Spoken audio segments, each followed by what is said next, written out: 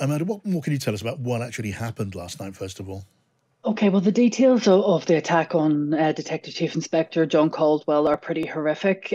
He was a volunteer football coach for his local team, the Barra Swifts, and he'd been finishing up a under 15s training session with them, walking towards his car, and him and his young son and a couple of his friends had been putting footballs into the boot of the car when they were approached by two masked gunmen who opened fire on the officer. He ran to move away, and as he fell to the ground, further shots were fired at him, and he sustained life-changing injuries. Uh, First aid was administered on the scene by somebody with medical training before the ambulance service arrived, and then he was taken to Alton Gelvin Hospital in Derry, that's in the northwest, for treatment to his injuries. My understanding is that he may require further surgery today, and that the PSNI are liaising with his family, who are obviously distraught. Now, Yes.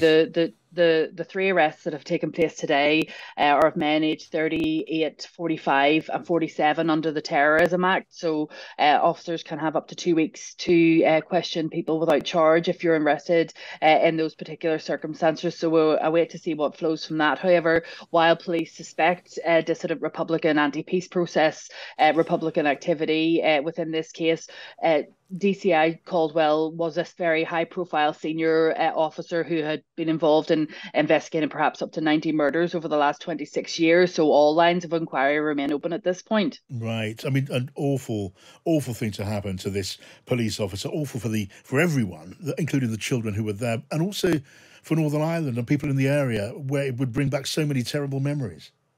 Yes, well, certainly the Oma area, everybody knows that it's had its fair share of trauma visited on it. The five political party leaders of the five main parties in Northern Ireland issued a joint statement today, reflecting on their solidarity with John Caldwell and his family, but also referencing the trauma that Oma's experienced. Everyone knows the 1998 Oma bomb was one of the worst atrocities of the conflict period, or the Troubles period, in Northern Ireland, when 29 people lost their lives, including a woman who was pregnant with twins. And then, of course, the murder of Ronan Kerr, a young police officer, in 2011, a bomb incident, also is to the top of people's minds. But I think you're right in what you're saying, John, just about the sort of wider impact on the community, but also on John Caldwell's colleagues. I interviewed the Police Federation chair, Liam Kelly, earlier, and he was reflecting on the fact that John Caldwell had 26 years experience. He had become a police officer at the start of the peace process